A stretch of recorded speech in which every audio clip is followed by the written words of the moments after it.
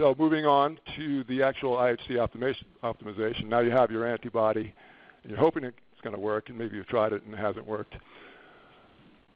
This is a standard histochemistry protocol. I'm assuming most of you have at least a little experience with immunohistochemistry.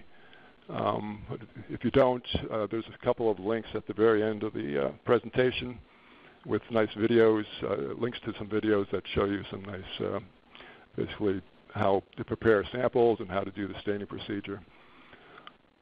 But this protocol, like I said, is standard, starting off the fixation, embedding and sectioning.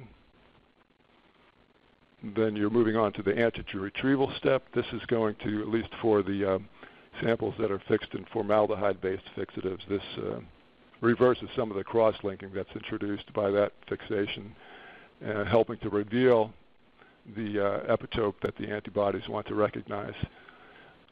And that can be either with a heat-induced retrieval or enzymatic retrieval.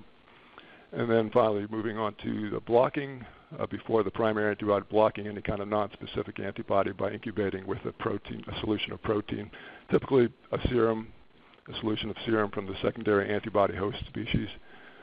Your primary antibody, and you can incubate for an hour at room temperature or overnight at 4 degrees.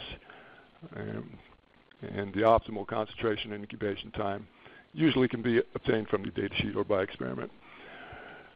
And then followed by some wash steps, then the secondary antibody and a substrate if you're using an enzyme for detection.